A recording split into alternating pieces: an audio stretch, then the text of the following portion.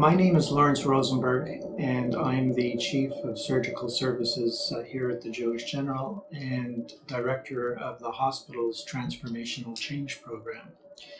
I'm really quite excited to have this opportunity to provide you with an introduction to the Transformational Change Program of the hospital, which really got underway approximately about 2 years ago, but has really taken off this year.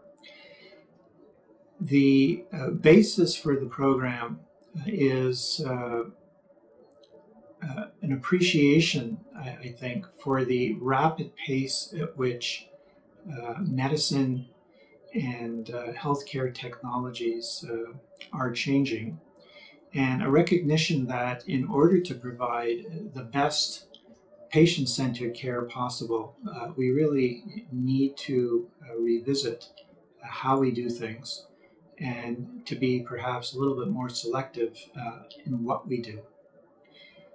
It's been said often that it's very difficult to predict the future, but it is possible to create the future you want.